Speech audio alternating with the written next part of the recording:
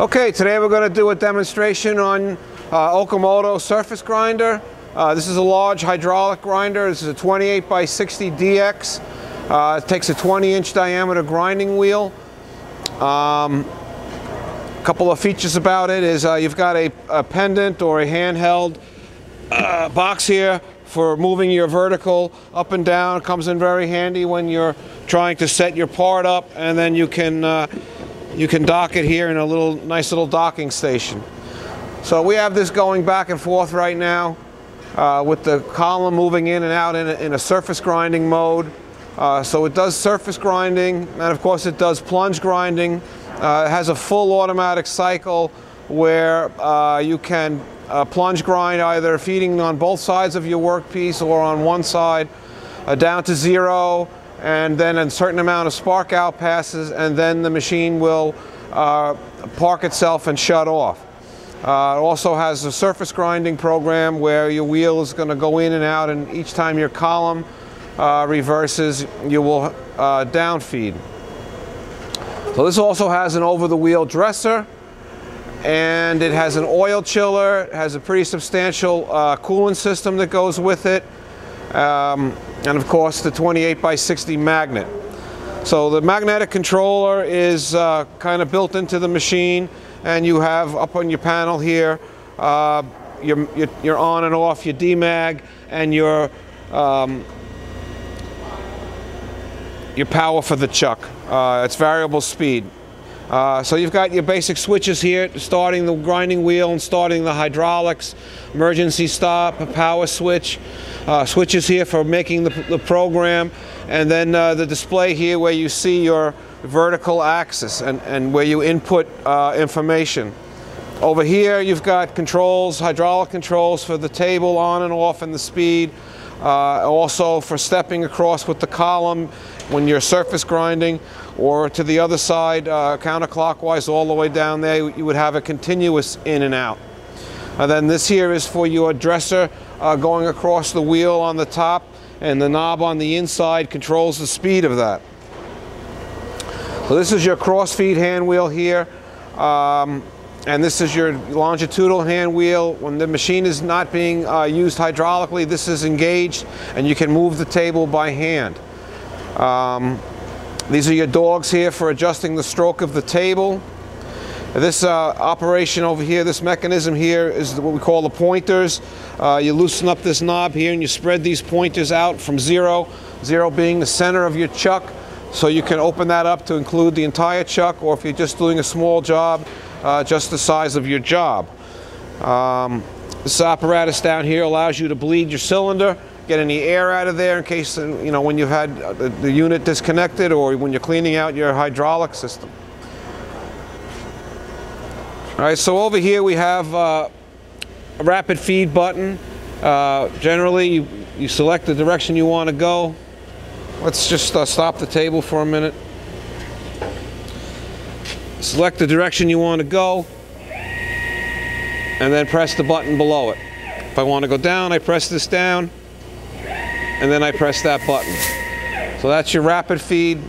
Of course, you also have a manual pulse generator here that you could put in either 1x, which I believe is less than a tenth each click of the dial, or you could put in, you want to turn this on.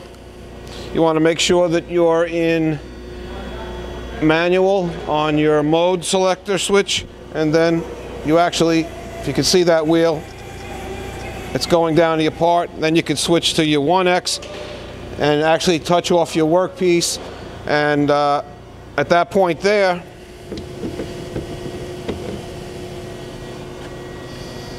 you measure. Let's say we need to take off, we'll go to our stock removal setting. Let's clear this to 0. Let's say we wanted to take off 10 thousandths. So we put that in there like that, and let's say we wanted to get this over with quick, so we'll put it in a plunge grinding mode so we don't have to wait for the column to go back and forth each time. So I'm going to go ahead and start the table going.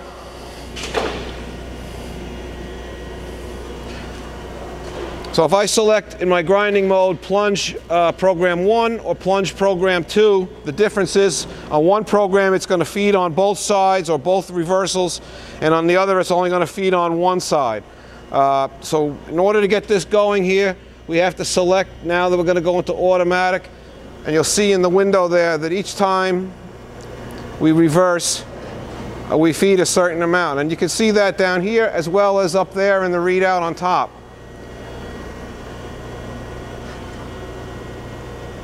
Well, it has a fine feed. It'll go into a fine feed and take its last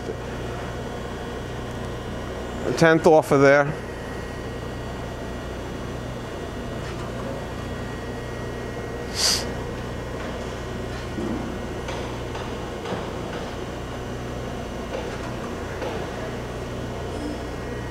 And then at the end it'll spark out.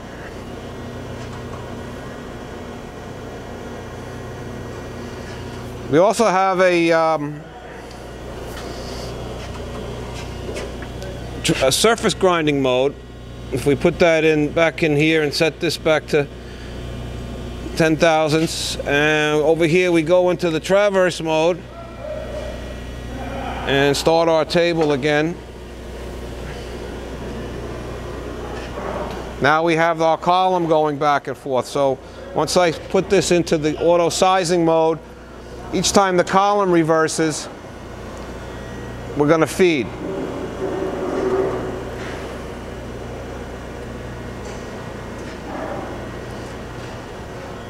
So the dials over here give you a coarse feed amount and a fine feed amount and an area where you change from one to the other.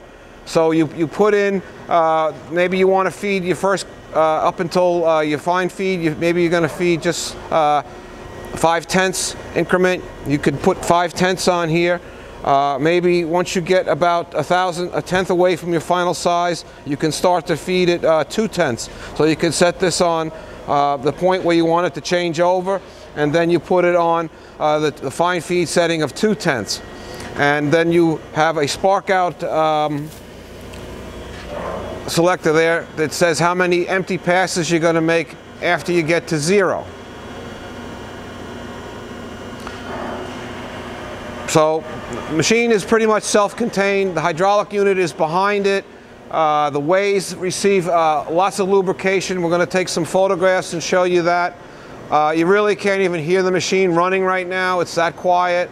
It's really nice shape, really nice condition. It's currently wired for 440 volts. And that's the Okamoto 2860DX surface grinder. Thank you very much.